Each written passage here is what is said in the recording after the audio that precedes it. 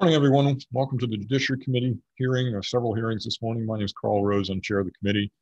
This Zoom meeting and YouTube live stream event will include the following agendas. We have a 9:45 agenda for governor's message and House bill and several resolutions. We have a 10:30 agenda for a deferred HB for several deferred House bills, and we have a 10:01 agenda for another resolution.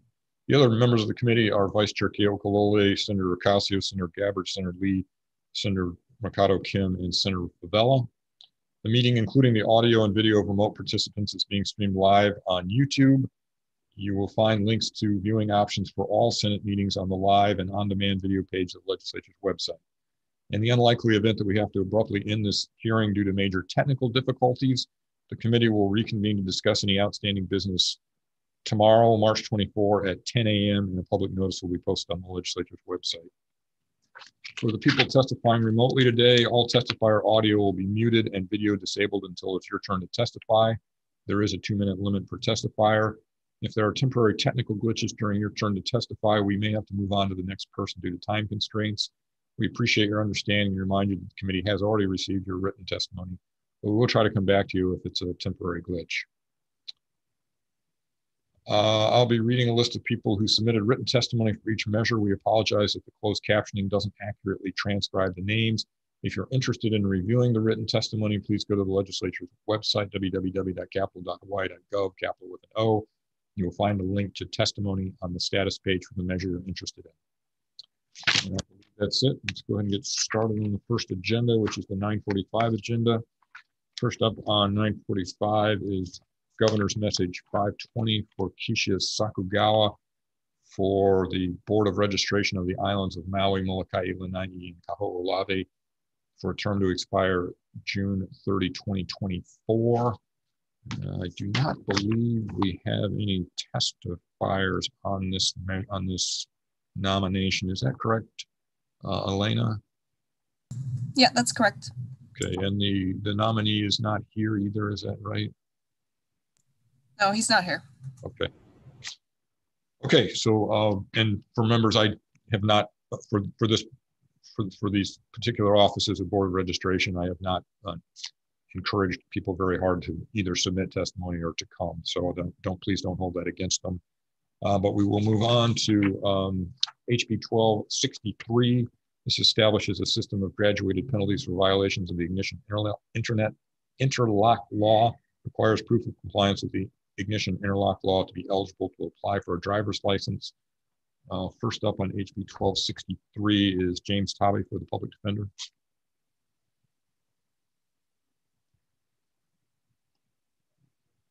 And don't see him. And the Public Defender is in opposition. Next is Ed Sniffen for the Department of Transportation. Good morning, Chair, Vice Chair, and members. Lynn Araki-Regan from the State Department of Transportation on behalf of Deputy Director Sniffen. DOT stands on its written testimony and support. As reflected in our written testimony, the DOT is recommending a graduated approach to reduce recidivism rates for OVUII. We believe that the passage of this bill will encourage the change in behavior of the driver to not drink and drive, and more importantly, to save lives on our roadways. We're available for questions. Thank you. Great, thank you. I see Mr. Tabe has joined us. Go ahead, Mr. Tabe. This is HB 1263 on the Ignition Interlock. Thank you, Chair. I apologize for my technical difficulties here. Chair, Vice Chair, members of the committee, under this bill, for an offender to get his or her license back, basically what he or she must install an ignition interlock. And this means that even if the driver or the offender does not have a car or does not have a car, he or she will have to get a car to install the interlock device. And this also affects people who can't afford the ignition interlock as well. I mean, they're quite expensive. Even at the half price that the indigent program that they may have, it's still beyond the means of a lot of people. So basically what it is that people who can't afford to drive or to own a car or to afford the ignition interlock will not have the ability to ever get their license back. I mean, I guess it's what's best put is, I think driving is a privilege. We acknowledge that, but this privilege shouldn't be just for those who can afford it. It should be for everybody. So otherwise, I'll stand on my testimony and be available for questions. Thank you. Next is Tricia Nakamatsu, Deputy Prosecuting Attorney for Honolulu. Good morning, Chair, Vice Chair, members of the committee. Deputy Prosecutor Tricia Nakamatsu on behalf of the Honolulu Prosecuting Attorney's Department. We definitely support the intent of the bill. We wholeheartedly agree in increasing the safety, increasing enforcement of OVII offenders on our roads.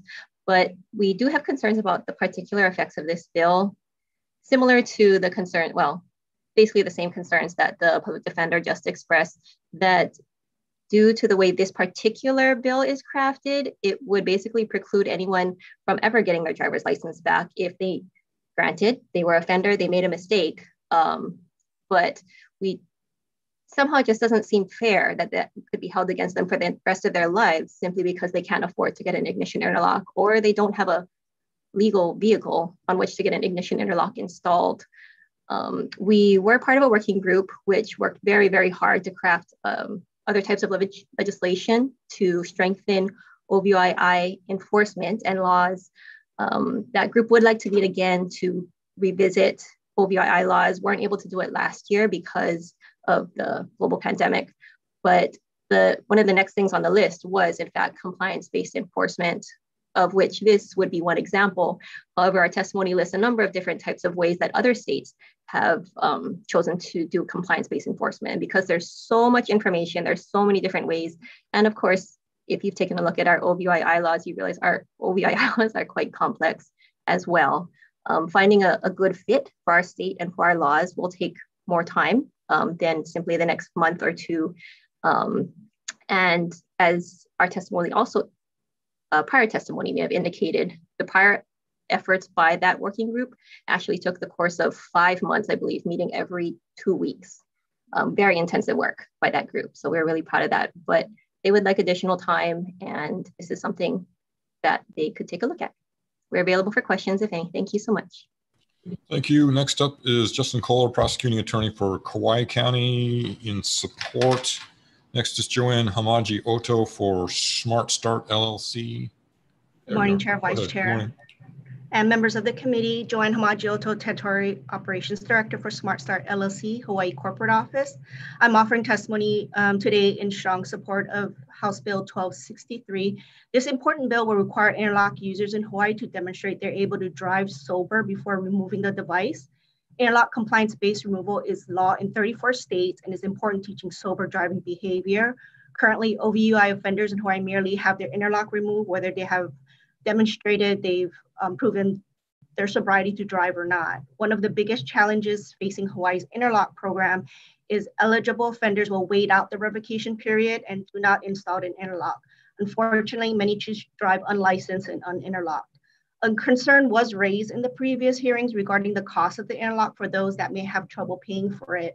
I would like to assure you that the Hawaii Interlock Program has an indigent program available for those that qualify to help reduce the costs associated with interlock. The program has been in place since the start of the program in 2011 and has been working to assist the participants who qualify for financial relief. The Hawaii Department of Transportation established a program to provide for the transportation relief for the interlock costs and related charges to the participants. The participants who apply for such assistance qualify for that program under the food stamp, under STAT program, or free services under the Older American Act or Developmentally Disabled Act. And I'm happy to speak further about that. Under current state law and per contract terms with HDOT, if participant qualifies for receiving the financial relief, the installation and monthly service fees are discounted at 50% off the standard rate. That cost to the participants is $1.48 a day. While I do understand it's definitely a cost, it is insignificant when it's compared to the human cost and to the community when a past offender drives before demonstrating that they can do so responsibly. It's about public safety, keeping our roads safe and saving lives. We strongly urge you to pass HB 1263 as it will help strengthen Hawaii's interlock program. Thank you very much. Next up is Tara Casanova Powell for Casanova Powell Consulting in support. Traffic Injury Research Foundation in support. Carrie Benish, Chair of Strategic Highway Safety Plan, also in support. Bradney Oxdahl for Foundation for Advancing Alcohol Responsibility in support. Melissa Pavlicek, I see you. Yeah. Good morning. Aloha, Senator. I have a deep personal connection to this issue, and 3 beloved family members of a coworker were lost in 1997 to a drunk driver who drove 4 times over the legal limit. I currently work with Smart Start, and I believe it is largely in part that I was selected because of my passion for strengthening Hawaii's drunk driving laws. I'm very emotionally involved in this, so please excuse me, but I feel that allowing drivers to continue to blow into an ignition interlock device while impaired and still up until the day of their license revocation, blow impaired into a device before having it removed just demonstrates a lack of responsibility and really makes me fear not only for my life, but the lives of those others on the road, including my children. So I understand, I actually don't understand the adamant requirement that a person get their driver's license, because I do understand that people can get a state ID if they aren't able to drive responsibly. But just to sum up my comments, DOT, Smart Start, others, and myself included, actively participated in the working groups that Tricia Nakamatsu mentioned. And I believe that DOT, the Kauai County prosecutors, Smart Start, and others have found a way to support compliance-based ignition interlock legislation like 34 other states. And as a matter of public safety, I ask that you please advance this bill. Thank you. Thank you. Next up is Leanne Sumida, General Manager for AAA Hawaii American Automobile Association, and she is in support as well. That's all the testimony we have on HB 1263. Members, any questions? Chair, I do have a question. Okay. Senator Ocasio, followed by Senator Kim. Oh, it could possibly go to, where did she go?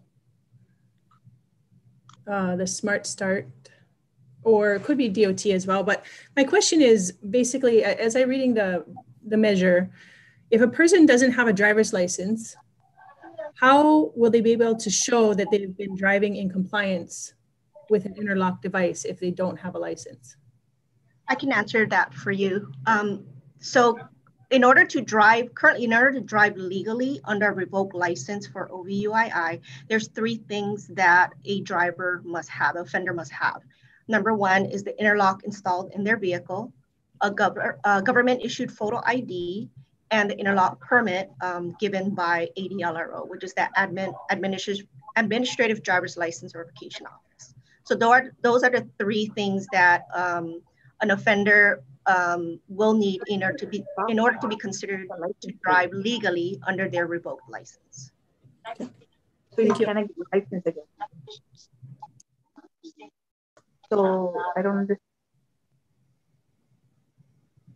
Sorry, Senator Kim. A question for the not the prosecutor, for the public defender, Mr. Tabe. Mr. Tabe. Yes, Senator.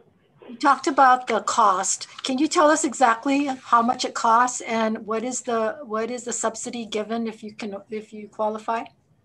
Well, I think that could probably be better answered by the Smart Start people, but okay. I believe it's approximately $80-something a month, so to speak, but and then there's an initial cost as well. So, but I think the exact costs, I think there's other individuals here. Okay, so Joanne, can you give us that?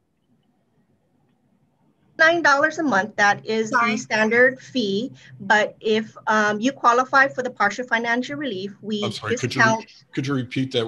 The very first thing you said was cut off. I'm sorry. It's currently, the standard fee is $89 a month. That's the service fee, monthly calibration for the device.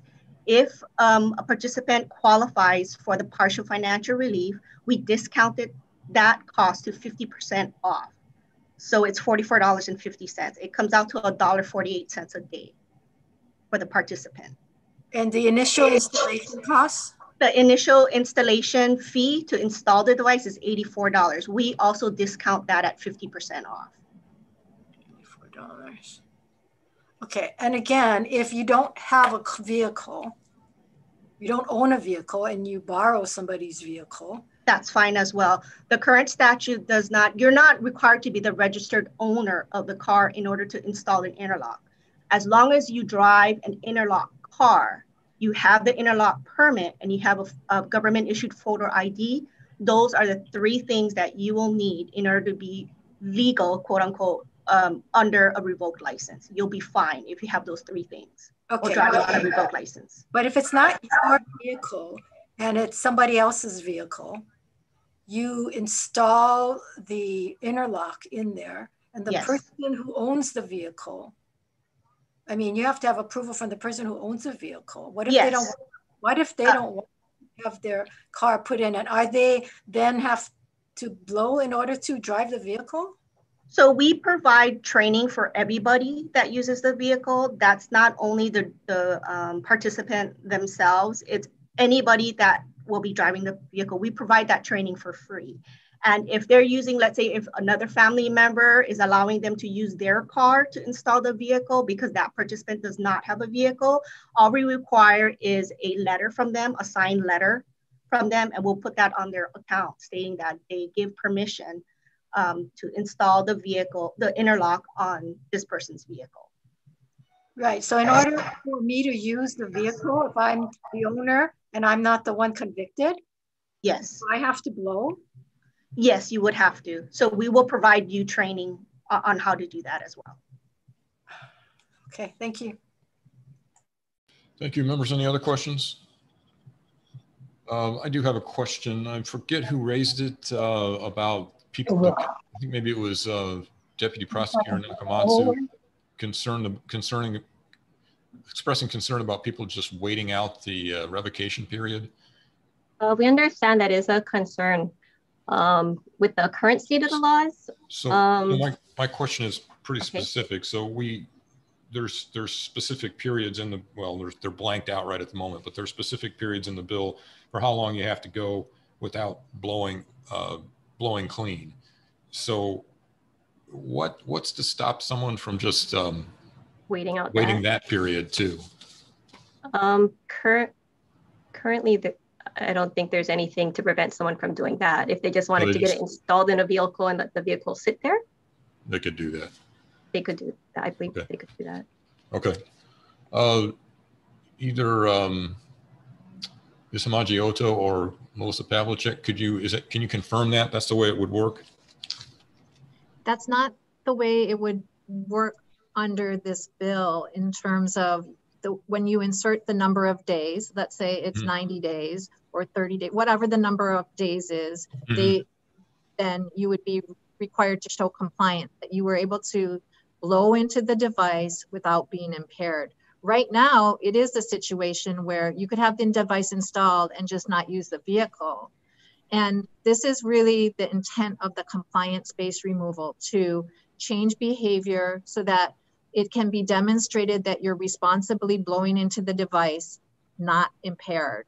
Okay, and but if you're impaired and you know you're impaired, then you should not be driving or attempting to drive, right? Right, but you wouldn't. But if you still have some judgment left, you're not going to even try. So you're not going to have any above standard blood alcohol levels, right? So you could. I'm not saying this is necessarily a bad thing. I'm just trying to understand it. So if somebody decided, okay, I want to be able to drive. I got a car that I can put this on. I put it on, but you know what? I don't really need to drive. I'm going to take the bus for the next however many days. And so I won't get any, so there's no possibility that I'm going to get any negative over limit samples. Then there's nothing to stop you from doing that, right? The intent of this legislation would be, you have the device on there, you're going to want to drive eventually, you know, and you have to be not impaired in order to drive. Okay. Unlike the current situation where, I understand. Okay, members, any other questions? All right, thanks very much, everyone. We'll go ahead and move on to the next bill. Actually, it's a Senate Concurrent Resolution 140, asserting that racism is a public health crisis and urging the state to commit to recognizing and addressing the resulting inequities. First up on SCR 140 is Sandy Ma, Common Cause Hawaii. Not available, Chair. Not available. With comments, Michael Galoyo Jr., LGBT Caucus of the Democratic Party of Hawaii. Also not available. Also in that one, he's in support. Kat Brady, Community Alliance on Prisons. Aloha. There you are. Good morning. Aloha, Chair Rhodes, Vice Chair Keoho Kalole, and members of the committee. Kat Brady testifying on behalf of Community Alliance on Prisons. You know, we are really happy that the legislature is actually tackling racial inequity. We know that if, you know, this is rampant in our community, and it's pretty shocking, and I think we were all pretty shocked when a white supremacist was running as a Republican in the House, and we just think, wait a minute, what are we doing? So I guess the thing that really shocked me is that with all the talk about racial equity, the legislature has never tackled the fact that Native Hawaiians are constantly over-criminalized and incarcerated in their country. So this resolution calls for good things, you know, eliminating disparities and all that, but it's disingenuous if we ignore all the research that has been going on for 50 years that shows the disparate treatment of Native Hawaiians in the system. And now it's Pacific Islanders as well. So, I mean, our prisons are brown, and it is shameful because we're incarcerating people who are houseless, people who are on the lowest economic rung of the ladder, and people who are contending with public health and social, you know, challenges that they deal with every day. You know, Department of Justice came here in 1998. They were shocked at the intergenerational incarceration in Hawaii. That was 23 years ago. Not anything has changed. So unless the government actually models racial equity in its policies and how we deal with our communities, it's just a thought. We need implementation. We need peace in this world. Mahalo. Thank you. Next is Jen Wilbur, Director of Advocacy for YWCA Oahu. Not available, Chair. Thank you. In support, she was in support. Okay, Keave Kaho'olokula, MD, for Johnny Burns School of Medicine, in support. Jalen Murakami for Hawaii Public Health Institute, in support. Lori Field, Planned Parenthood Votes Northwest in Hawaii, in support. Office of Hawaiian Affairs, in support. Kathleen Allgaier for Hawaii Children's Action Network Speaks, in support. Eric Abe, Policy Director for Hawaii Primary Care Association, in support. Dara Carlin with comments. Gerard Silva in opposition. Victoria Anderson in support. Barbara Best in support. David Anderson in support. Carolyn Kunitake in support. Lori Boyle in support. Holly Broman in support. Don Viviani in support. Raylan Reno Yeomans in support. Wendy Gibson Viviani in support. Mandy Fernandez, ACLU of Hawaii, also in support. That's the testimony we have on SCR 140. Members' questions? I just have a quick one, Chair. Senator for you know, I know I talked about the other bill, and thank you for reminding me, you and Senator Jarrett, about this bill. I concur. I totally agree. It's long overdue, and I'm very glad and happy that we're finally hearing a bill like this that to protect everyone, not just one race, but all races, especially knowing that the Native Hawaiians and going forward. I just want to just thank you guys for hearing this bill on behalf of my family and everyone else. Thank you guys. My pleasure.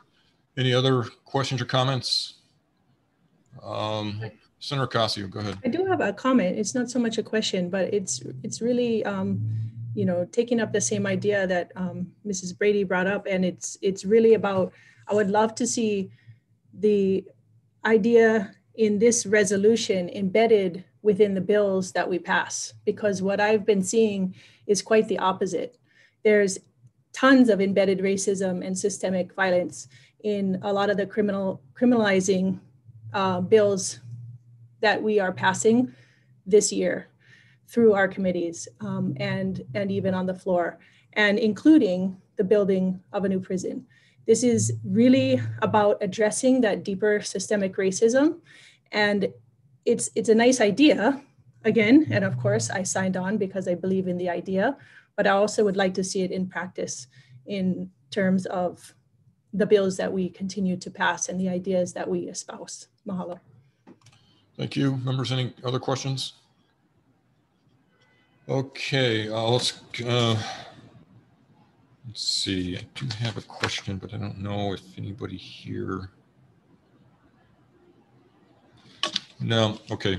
Let's go ahead and move on to the next reso, or pair of resos. In this case, this is SCR 149 and Senate Resolution 115, requesting that the United States Congress pass a law that criminalizes any act by a current or former law enforcement official, officer, military personnel, or politician that is contrary to the oath to uphold the Constitution. First up on 149 is Dar Carlin in support, Victoria Anderson in support, Leimomi Khan in support, Michael Loyu Sr. in support, Cheryl B. with comments. For the companion resolution, SR 115, Gerald Silva's in opposition. Oh, I'm sorry, Gerald Silva's in support. Leimomi Khan is in support. James Mann is in support. And I'm sorry if I said that. No, okay, that was right. There's no one here to ask questions of members, so we'll go ahead and move on to the next pair of resos. That would be SCR 150 and SR 116, requesting the Department of the Attorney General to propose legislation that criminalizes any acts by eligible public officials, including local law enforcement, that violate their oaths to uphold the United States Constitution and Hawaii State Constitution. First up on SCR 150 is Lance Goto, Deputy Attorney General. Morning. Morning, Chair and committee members. Lance Goto with the Department of the Attorney General. We just submitted comments and concerns, and I'm available for any questions. Thank you. Thank you. Next is Dar Carlin in support, Victoria Anderson in support, Michael Loyu Sr. in support, Leimomi Khan in support, Marilyn Ruth Yamamoto with comments. And on the companion resolution, SR 116, Lance Goto again, if you care to say anything more. Oh, no, nothing more. Thank you. Thank you. Gerald Silva in support. I mean, Gerard Silva in support. James Mann in support. And that's it. Members, any questions for Mr. Goto? I have a question. Senator Kim. Mr. Goto, can you expound on your comments? I've been reading your testimony, but can you expound on it?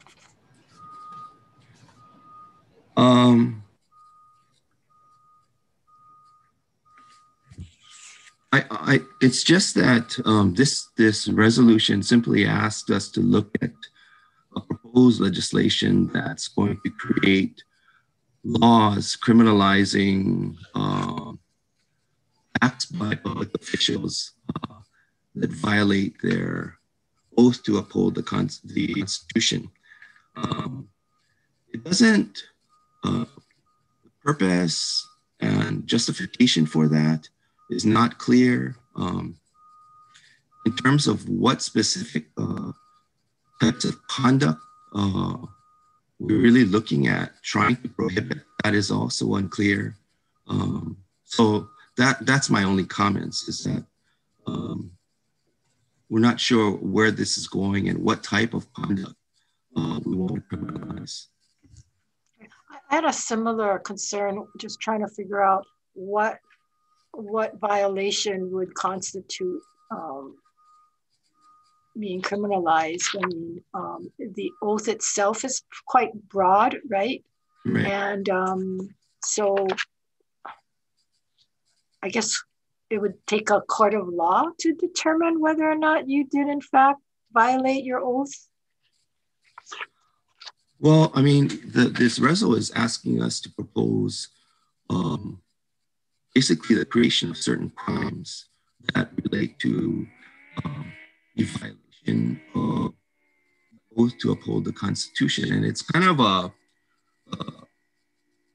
negative. It's like a failure to uphold the Constitution rather than prohibiting specific affirmative conduct. This is saying you're committing you're failing to uphold the Constitution in some way. I'm not clear on what kind of acts or conduct that would constitute. And we're going to criminalize that. Basically, you'll be subjected to criminal penalties for that. And it's really important when we start creating criminal laws to be really clear for everyone as to what specific conduct we're prohibiting, and with a specific state of mind when you're doing it. So if in the Constitution does talk about clean environment, clean air, and so forth. And if for some reason I was to, I don't know, drive a car that put fumes into the environment that is, not clean environment and so forth, as an elected official who took that oath, would I be somehow then in violation? And I'm just trying to find out how far this goes. It seems like it's very open-ended. And that's the point we just wanted to make. So we need really ambiguous. Zero in on what it is we're looking at. Okay, appreciate that. Thank you. Thank you. Okay, any other questions? Yeah, Senator Casio. I have a question. Bearing in mind that we have another hearing with joint with Hawaiian at 10:30. Go ahead. So, Mr. Goto, for example, does the judiciary determines what is constitutional, correct? The court could, yes. Okay, so, and then we all took an oath to uphold that Constitution. And so if we have a bill, for example, that the judiciary testifies on and specifically states that it's unconstitutional, and we then pass it through committee, are then we subject to the violation that is written in this resolution? If you pass a bill that the court has determined is unconstitutional, for example, they're testifying. This happened last Friday, for example. So it's a real live situation. The committee voted to approve HB 1326, HD1. And even though the Supreme Court the judiciary testified that the bill ran afoul to the Sixth Amendment. So what position then would this SCR put us in that kind of scenario? Well, this SCR is asking the AG to go back and propose criminal legislation and to criminalize certain conduct that where officials fail to uphold the Constitution. And I suppose in your example, that's something that could be considered. I'm not sure. We could take it one step further, right? Because if the law passes and then it gets challenged, Jim, go ahead. I'm sorry, and the court knocks it down and says it's unconstitutional, then as a body, all of us who voted for it would then, because now it's a ruling of the court. So would we then be in violation? Well, depending on what it is drafted? Well, your act would have preceded the determination by the court. And so at the time you passed the law. So this is exactly why, it's not my reso, but I think this is exactly why the introducer of the reso was interested to see what the AG's opinion is, because there are a number of issues that are not altogether clear, because of course you can always, at the legislature, we can change the Constitution, or we can put bills out to put a question on the ballot to change the Constitution. So asking to change the Constitution isn't necessarily unconstitutional. It just depends on how you do it. So I think that's the purpose of the bill. I mean, the reso. So there's a lot of unanswered questions there, when that's kind of like, I think that's kind of why they wanted the AG to take a look at the question. Any other questions, members? Okay, I'm ready to go into decision making unless someone feels the need to to go to a side room and discuss anything in particular. I don't see anybody, so let's go ahead and go on into the decision making on the other two agendas are decision making only, so we'll get to them. On the 9:45 agenda, GM 520 is first. This is Kisha Sakugawa for the Board of Registration for the Islands of Maui, Molokai, Lanai, and Koho'olawe for a term to expire June 30th, 2024. Recommendation is to advise and consent. Questions or concerns? If not, Vice Chair. Members, GM 520, recommendation is to advise and consent. Chair Rhodes? Aye. Vice Chair goes aye. Senator Ocasio? Aye. Senator Gabbard? Aye. Senator Kim? Aye. Senator Lee?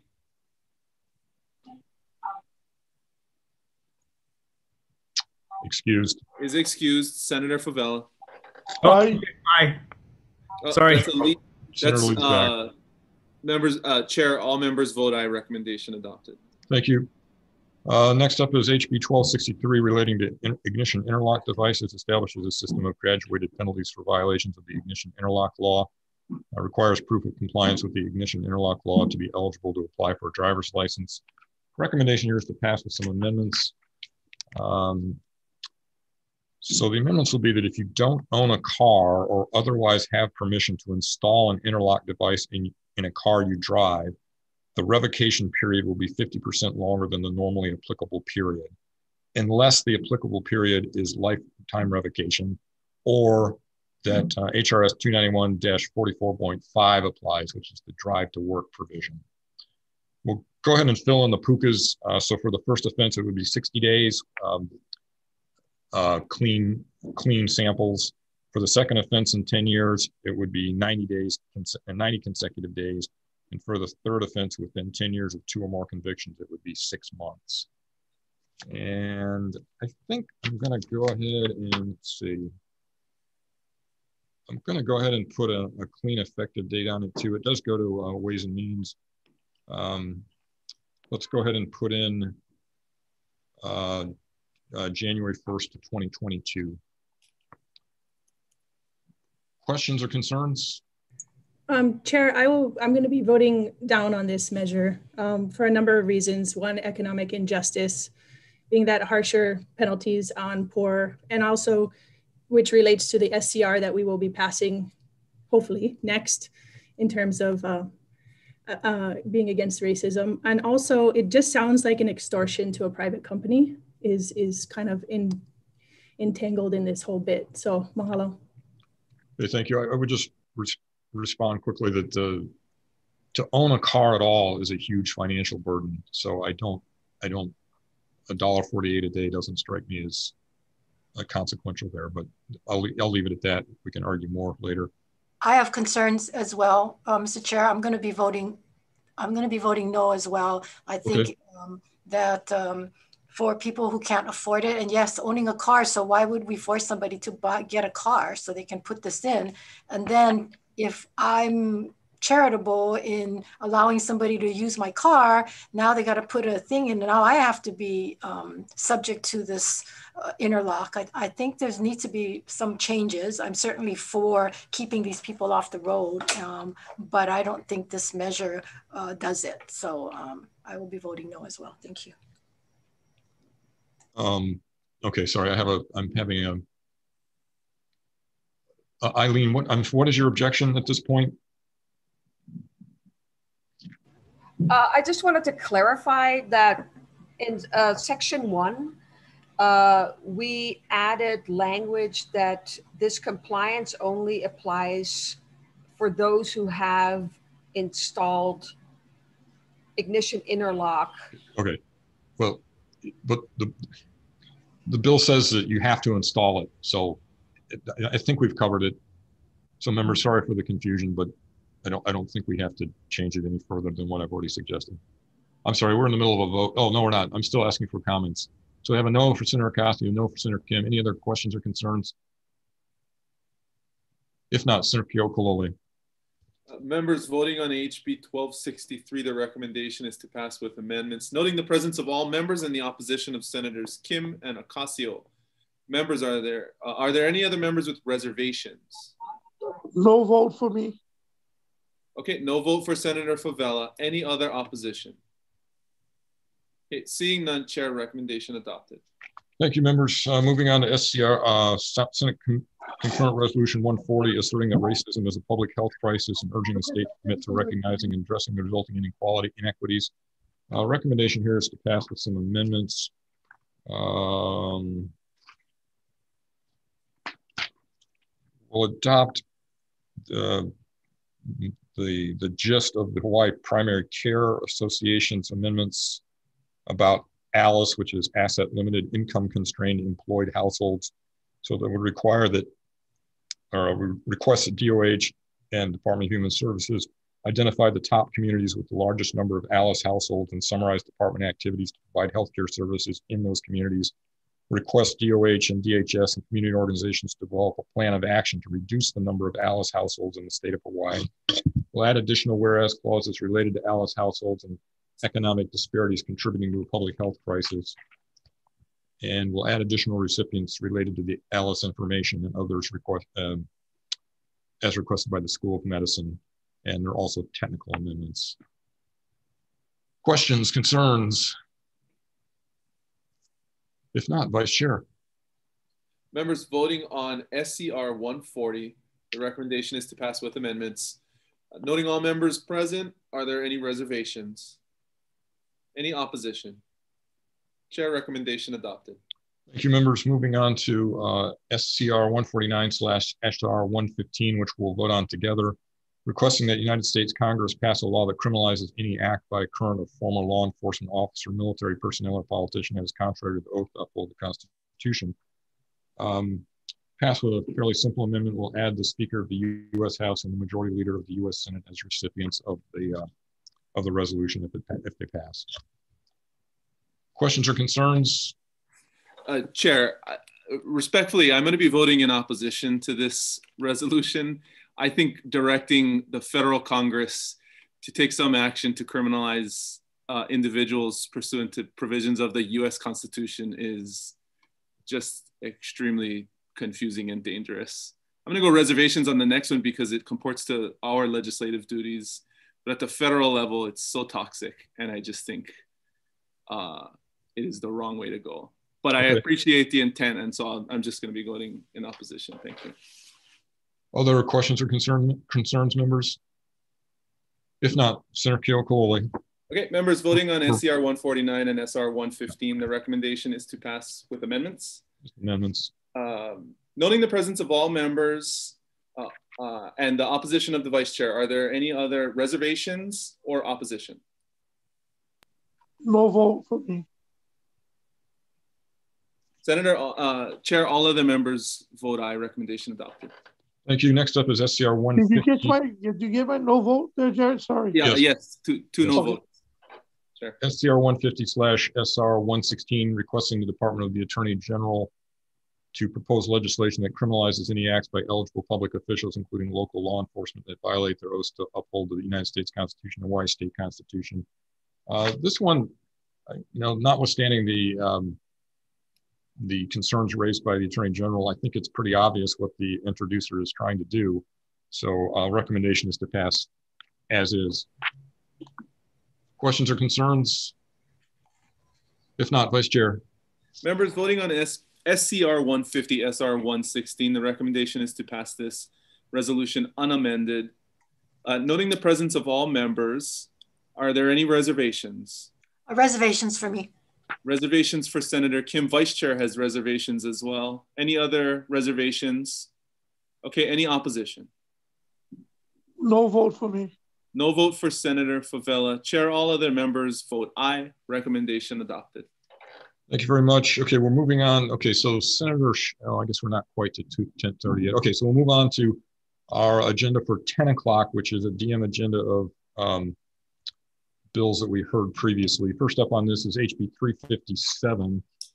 This establishes a 2-year statute of limitation for all actions for an inverse condemnation against the state, including a claim brought under Article 1, Section 20 of the state constitution regarding eminent domain. Recommendation is to pass with an amendment.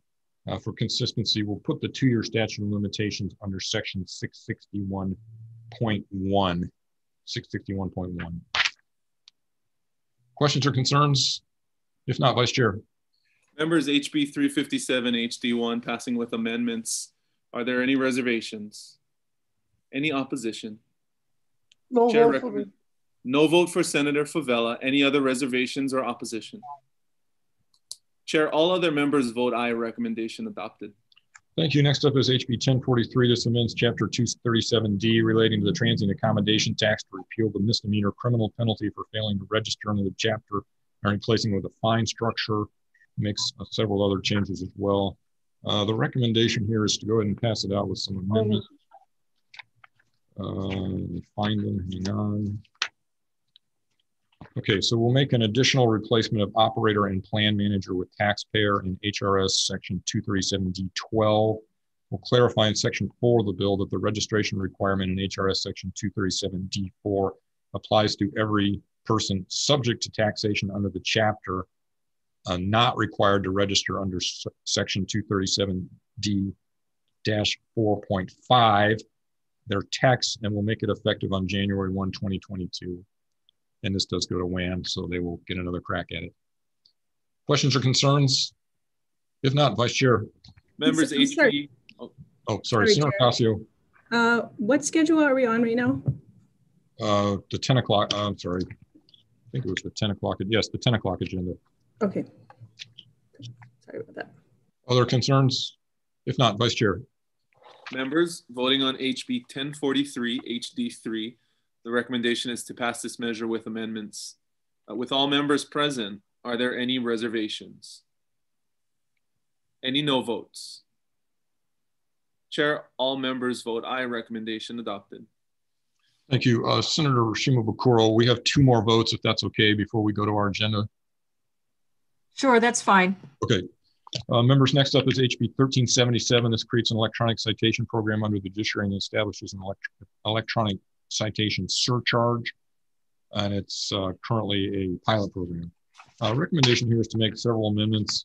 We'll make it effective upon approval. We'll make it permanent. And per the judiciary, we'll move Chapter 91 from the requirement for the judiciary to make rules, because normally Chapter 91 doesn't apply to the judiciary. And we'll lower the fee to $2 from $5, and we'll put in committee language the financials on expenditures and revenues that we've obtained. And I don't believe that the program, our reading of the financials is that it doesn't need $5, it needs $2 to be self-sustaining. Okay, questions or concerns? If not, Vice Chair. Members voting on HB 1377 HD1, recommendation is to pass with amendments. With all members present, are there any reservations? Any opposition? No vote. Thank you. So noted. Any other reservations or opposition? No vote. Thank you. Chair, noting the no votes of Senators Ocasio and Favela, all other members vote aye. Recommendation adopted. Thank you very much. Next is, we'll move to our 1001 agenda. This has 1 reso on it, SCR 49, acknowledging the forthcoming centennial of the 1921 Tulsa Race Massacre.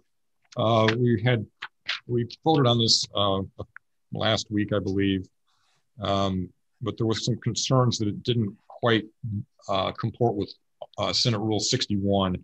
So I would like to make a different recommendation that I think will satisfy the requirements of Rule 61. So we'll all in one vote, we'll reconsider the committee's previous action on the resolution and pass the resolution with the following amendments. We'll add a whereas clause about similar resolutions introduced in March 2021 in the U.S. Senate and House of Representatives. We'll add a resolution clause urging Congress to take action on those resolutions. And as passed at the first hearing, we'll add as recipients the governor of Oklahoma, the mayor of Tulsa, Tulsa City Council members, and the 1921 Tulsa Race Massacre Centennial Commission. We'll further add as recipients members of the Hawaii Congressional Delegation, the Majority Leader of the Senate, U.S. Senate, and Speaker of the U.S. House. And as we did originally, we'll have some text as well. Questions, concerns? If not, Vice Chair. Members voting on SCR 49. So this is, okay, you're awake. So sorry, I had to catch the bus. Okay. The technical vote is reconsideration and then pass the resolution with amendments. I think there's a box for it there somewhere. Well, you don't have it with you either, so we'll take care of it. Members voting to reconsider and pass SCR 49 with amendments. Noting the presence of all members of the committee, are there any reservations? Any opposition? Chair, all members vote aye. Recommendation adopted. Okay, thank you very much, members. Now we're going, we have a 10:30 agenda with Hawaiian Affairs as the lead, and I will turn it over to Chair Shimabukuro. Chair, can I ask a question real fast? Chair Rhodes. I'm super sorry. I was mistaken in one of my votes because I was trying to find out where we were on that one. For HB 357. I'm sorry, which 350? Is it possible to recast my vote? And if not, I understand. I have no idea. Staff, do you know whether we can go back like that? Does anybody know? Cannot. Okay. I don't think so. I think it's over. We've voted, so you can, Thank you. You can note on the floor that you didn't. Okay. Yeah. No problem. Thank you. Change your vote on the floor. Mahalo. Senator Shimabukuro, go ahead. Okay, thank you so much. We are going to convene the joint Hawaiian Affairs Judiciary hearing on two measures. And we'll, in the interest of time, just get right to it. We have SCR 163, SR 128, requesting U.S. Congress to amend certain acts for the purpose of broadening the scope of Hawaiians served by those acts. And first up, we have DHHL with comments. Hello, Madam Chair. We'll stand on our testimony with comments. However, I'd just like to highlight that we prefer SCR 165. Thank you. Thank you.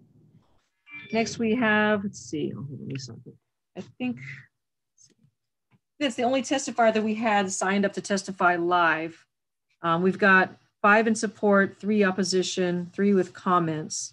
Is there anyone else waiting to testify on SCR 163, SR 128? That's here. Okay, then committee members, any questions? Yeah, I have a question. Yes, Senator Favela. Right now, we're going to be lowering the blood quantum. And isn't that going to be more of a burdensome on our beneficiary list? We're already having problems doing what we need to do now. I don't think this is a time or place to be lowering our blood quantum now at this point, if we cannot even service the people that we need to service now. I think that would be a big injustice to the people that died and the people that's on the list. So that's my comments. Thank you.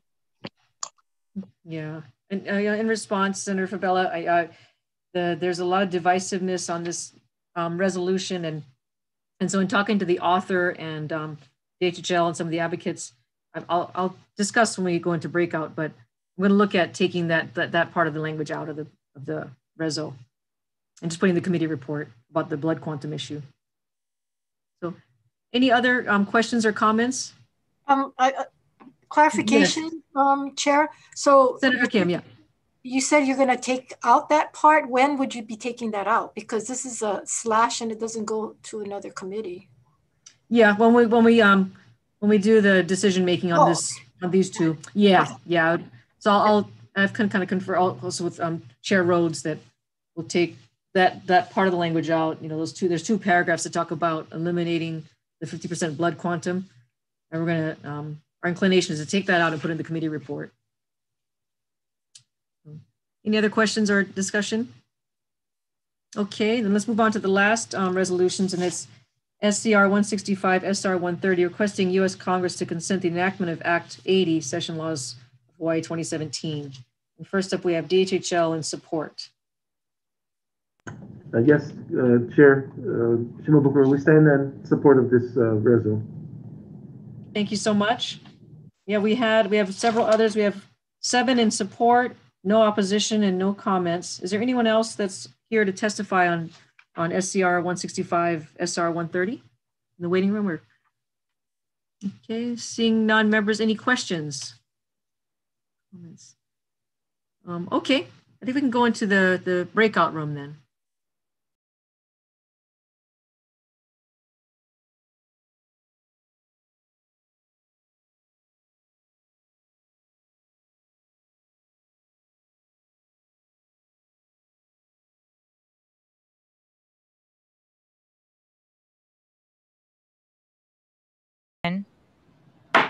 Okay, we're going to reconvene for decision making the Joint Hawaiian Affairs Judiciary Committee on these two resolutions that we have. Starting with SCR 163, SR 128, the chairs are going to recommend we pass with amendments. And we want to delete references to changing the blood quantum at this time, just because it's a divisive issue. And we know that it's something that we don't want to inflame the Hawaiian community at this point in time. So that would involve deleting the last whereas paragraph, as well as deleting the second to last paragraph. And then changing the title accordingly as well. Now, we also want to, in the third to last paragraph, change it from 1/8 to 1/32 to be consistent with Act 80 that was passed in 2017. And then finally, on the distribution list for the last paragraph, we want to add the DOI, the SHA, and the AHHL, and technical amendments as well. And then in the committee report, we just want to note that the CFRs contain a 120-day requirement about notifying DOI about any kind of changes that the legislature passes to the act. And it's kind of, I just note the federal requirements on that. Is that, Alyssa, is that kind of correct, what you want, what you recommended? Yes, Chair. So that part of the act, when we passed Act 80 in 2017, one of the requirements is for the department to submit that request to the Department of Interior. So if the department did go ahead and go through with that procedure as outlined in the regulation, then we can put it in the committee report. Okay, okay. And our understanding is that they did go through with that, but so we'll mention that in the committee report. Okay, I think that's it. So members, any questions, discussion? Okay, seeing none, then Vice Chair, if you could please take the vote. Members voting on SCR 163, SR 128, the recommendation is to pass with amendments. Chair Shimabukuro. Aye. Vice Chair goes aye. Senator Ocasio. Ole. Senator Ihara is excused. Senator Favela. No. Chair, recommendation is not adopted. Thank you. Okay, so I guess there's no point in us voting, so I'll just defer it. Okay, thank you. Thanks. Okay then. All right, moving on to the last resolution, SCR 165, SR 130. Recommendation is to pass with technical amendments. Any discussion or questions, members? Okay, seeing none, then Vice Chair for the vote, please. Members voting on SCR 165, SR 130. The recommendation is to pass with amendments. Chair Shimabukuro. Aye. Vice Chair goes aye. Senator Ocasio. Aye. Senator Ihara is excused. Senator Favela. Aye. Recommendation adopted. Thank you. For JDC members, same recommendation. Any questions or concerns? If not, apparently we share a vice chair, Senator Keokalole. Members, SCR 165, SR 130, passing with amendments. Noting the presence of all members, are there any reservations? Any opposition? Chair, recommendation adopted. Thank you. Okay, thank you so much. We are adjourned.